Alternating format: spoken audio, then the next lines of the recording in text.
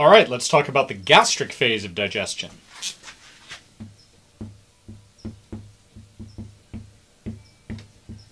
So the word gastric implies stomach.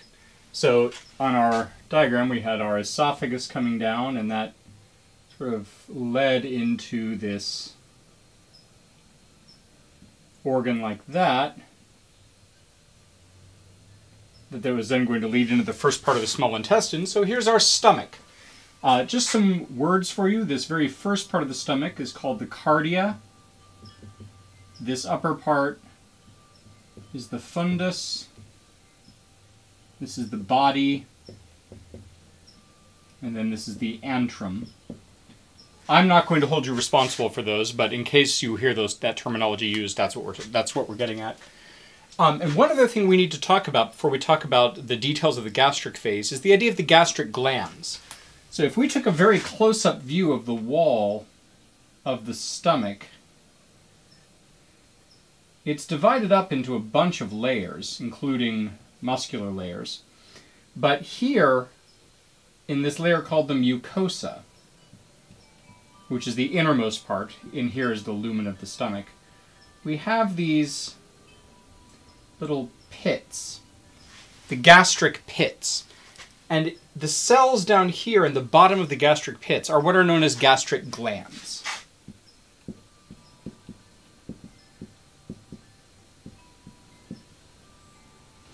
It's the cells down in those gastric glands that are going to secrete the things that make the stomach interesting.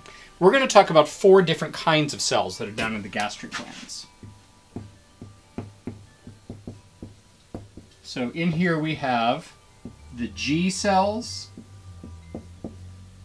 the parietal cells, the enterochromaffin-like cells, and the chief cells. These ones with this incredibly long name are usually just called ECL cells, enterochromaffin-like. I don't actually know what enterochromaffin is. But anyway, so these cells are all doing stuff that interacts with each other, so there's a fairly complicated interaction going on here. But just make a note of those types of cells, and then we'll kind of show how they work together. So here in the gastric gland, we're kind of going to start talking about it with the G cells. So the gastric gland gets input from the autonomic nervous system, specifically more the parasympathetic, which influences the enteric nervous system. And that is going to act on these G cells. The G cells primarily produce a hormone called gastrin. So gastrin is this hormone. It's going to secrete it into the blood, but it's going to mostly, not entirely, act on stomach cells. And they secrete this in response to this stimulation from the enteric nervous system. Also, as food enters the stomach, these G cells, which are largely up in this area, as that area stretches out with the food coming in, that stretch also causes gastrin secretion. So gastrin acts on both the parietal cells and the enterochromaffin-like cells.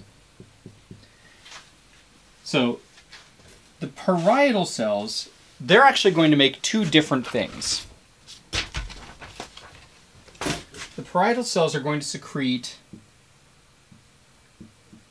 acid, specifically hydrochloric acid, into the lumen of the stomach. We'll talk about what that's for in a little bit. They also make something called intrinsic factor. The ECL cells produce primarily histamine. Same kind of stuff that's produced in allergic responses. And histamine actually primarily acts on these parietal cells, telling them to secrete more acid. So we've kind of got this multiple phases here. The chief cells, also over here,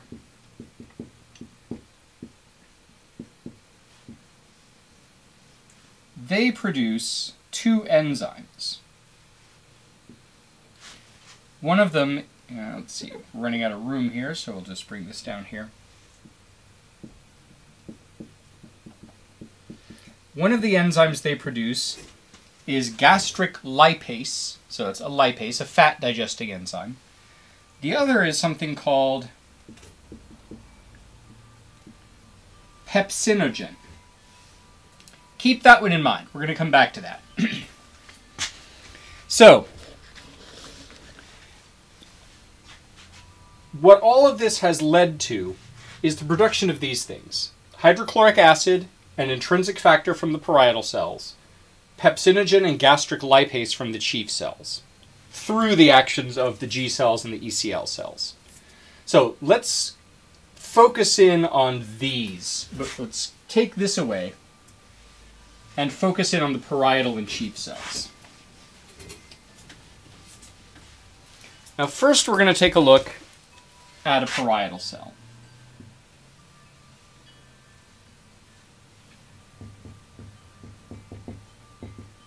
So this is in the gastric gland in the stomach. It's receiving signals from gastrin and from histamine from the enterochromaffin-like cells, so it's going to produce acid. The way these produce acid will look familiar. It actually is kind of similar to what you get in the type A cells in the DCT. We end up with carbon dioxide from the blood coming into the cell. These cells contain the enzyme carbonic anhydrase, so CO2 and water produce proton and bicarbonate. The bicarbonate is going to end up coming out in exchange for chloride coming in. Remember the bicarbonate chloride antiport? You saw a similar protein, actually the same one, on red blood cells. The proton is going to get pushed actively into the lumen in exchange for potassium being cycled in. This is an ATP using active transport. That potassium is then actually going to come back out through potassium channels. So, just to restate this so far, carbon dioxide from the blood comes into the parietal cell. With carbonic anhydrase, we convert that into proton and bicarbonate. The bicarbonate leaves in exchange for chloride coming in. We'll come back to that chloride. The proton is actively pushed into the lumen in exchange for a potassium being brought in. That's on an active transport pump. The potassium then can come out through apical potassium channels. So notice what we've done here. In the end, this transporter is electrically neutral, so is this one, but as that potassium comes out, my net result is that I've moved one positive charge out here into the lumen. So now I've created an electrical difference. It's more positive out here than in here, which means that chloride actually has an electrical force pulling it out through chloride channels on the apical membrane. And what I end up with down here in the lumen is hydrochloric acid, H+ and Cl-. So this is how the parietal cells end up pushing hydrochloric acid into the stomach. Now, this proton mover, this proton-potassium active exchange pump, sometimes called the proton pump, is a target of some pharmaceuticals. If you've heard of people being prescribed proton pump inhibitors for reflux, that's the proton pump that's getting inhibited. So that's kind of interesting. Anyway, so that's how parietal cells produce acid in this gastric phase. And when encouraged to do so by gastrin and by histamine and by some other things, they can pump quite a bit of hydrochloric acid into the stomach. They'll take this stomach and make the pH down around 2 or so, which is pretty strongly acidic. Now, keep in mind, remember in my saliva, I had two enzymes in the saliva, a salivary amylase, which was starting to break down starch, and a lingual lipase. The amylase works well in the saliva, but when it gets down here into the stomach and is exposed to this acid, that's going to denature that salivary amylase. So it's going to stop working. So the salivary amylase stops working because of that low pH. The lingual lipase actually works better at more acidic pHs. So as it enters the stomach, it actually starts being more effective in terms of fat digestion. Now, the other thing that these parietal cells make is something called intrinsic factor. This is a protein, and its job is to bind to vitamin B12.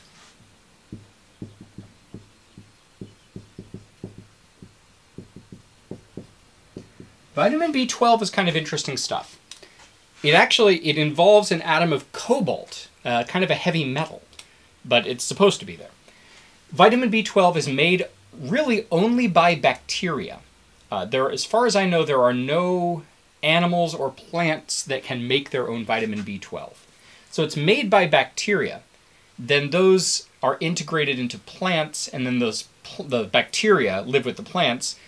Herbivores eat the plants and bring in the vitamin B12, which then accumulates in their bodies, and then other things eat those herbivores. And that's kind of how vitamin B12 makes its way up through the food chain from those bacteria originally.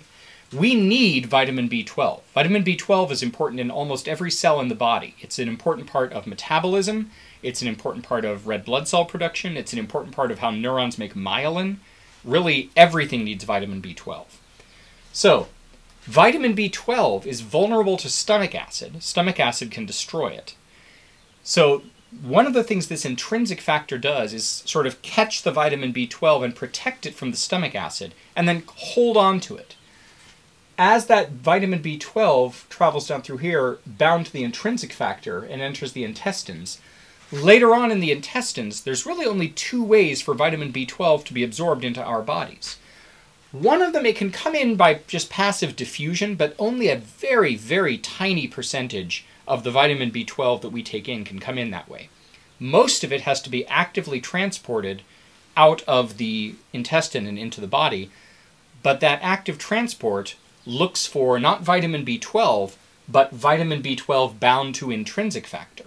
If the B12 is not bound to the intrinsic factor, those transporters won't transport it, which is why if your stomach is not producing enough vitamin B12, you may be eating enough in your diet, but without that intrinsic factor, your intestines can absorb only a very tiny fraction of it, so you may end up with deficiency in vitamin B12 without that intrinsic factor.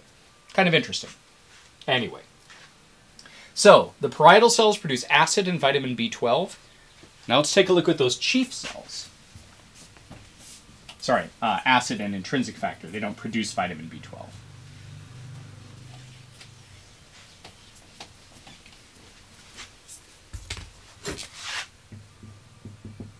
The chief cells produce those two enzymes.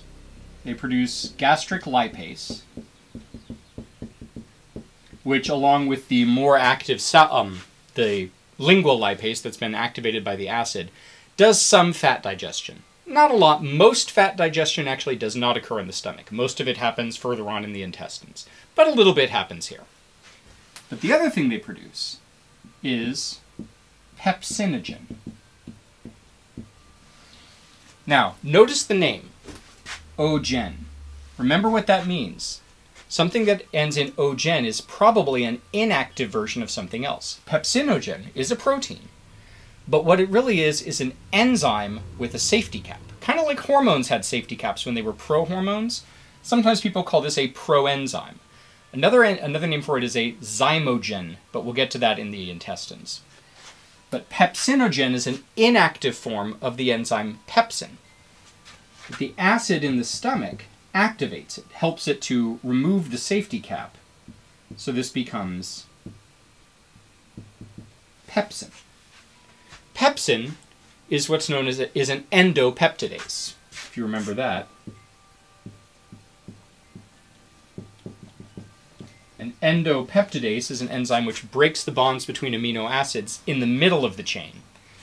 So as proteins come down the esophagus and here into the stomach, acid denatures the proteins. Remember that under different pH, they unfold. So acid is going to unfold our protein, and then pepsinogen, which gets converted into pepsin, is going to start snipping that unfolded chain, breaking the protein up into smaller amino acid chains.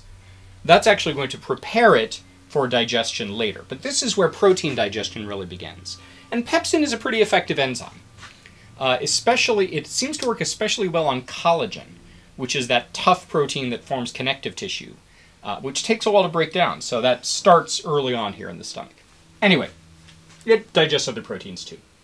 So those chief cells that produce these two enzymes are parietal cells, produced acid and intrinsic factor. All of that happening here in the stomach. So our stomach churns on this stuff. And how long things stay in the stomach is actually not a question with a simple answer, but a few hours, somewhere between 2 and 5 hours generally. The stomach will be doing motility, churning around, mixing all of this stuff with these acid and enzymes, and getting digestion of fats and proteins started. Carbohydrate digestion, which started in the saliva and the oral cavity, has stopped here because that enzyme has been denatured by the acid stomach. The acid here is also good for killing most microorganisms. So, after my stomach has been working on this for a while, we're going to try to move some of this stuff out through this pyloric sphincter and into the first part of the intestine, the duodenum. But there's a problem here. This stuff in here is it's a very hostile environment, strongly acidic with some pretty aggressive enzymes. The stomach lining can protect itself from that. It has a layer of mucus with some bicarbonate underneath it to help neutralize any acid that gets in toward the stomach walls. But even so, stomach lining regenerates itself every something like 3 days. The cells in the stomach lining are very active in terms of cell division. They're constantly producing new cells to replace damaged and shed stomach lining. So that very, very hostile stuff, as it gets squeezed out through that pyloric sphincter into the duodenum, it's entering an area that can't protect itself as well. The duodenum doesn't have all the same ways of protecting itself against that acid, just like the esophagus doesn't, which is why reflux can hurt. Actually, we should take a moment to have a side note on that. So as we squeeze this stuff out into the duodenum when we're done with it, the duodenum is going to need to regulate how quickly it receives this acidic chyme. Remember, the name for the food after it's been mixed with this is chyme. As that is squeezed into the duodenum is going to have to tell the stomach, whoa, slow down, and take it just a little at a time so it can neutralize that acid and then start working on the chyme. Now, just a note about reflux. This lower esophageal sphincter doesn't always close very well, so it's relatively easy for the stomach contents, this strongly acidic stuff, to get squeezed up through that lower esophageal sphincter and into the esophagus, which presents a couple of problems. One, the esophagus is not very well protected against acid, so as that acid comes up here, it can start to damage the wall of the esophagus. If it's down here in the lower part, that produces that feeling of heartburn that you get sometimes with some kinds of reflux. It has nothing to do with your heart, it just happens to be about at that location where the acid is coming up out of the stomach. If it gets higher up, and if it gets up there regularly, what can happen is that this pepsin enzyme, this protein-attacking enzyme, can get pushed up into here and kind of stick in the walls of the esophagus. Now, interestingly, pepsin only works at an acidic pH. So if we deposit pepsin up in there, once the acid leaves and this area isn't as acidic, the pepsin stops working very well. But then every time we get more acid up there, the pepsin can reactivate, can fold back up properly, and start damaging the esophagus again. So there are some differences in reflux between the temporary reflux you get down here and the chronic long-term reflux, but we're not going to get into that right now. What we're ready for now that we've talked about what goes on in the stomach, is to get into what's happening here in the duodenum at the first part of the intestinal phase of digestion, which will be our next part.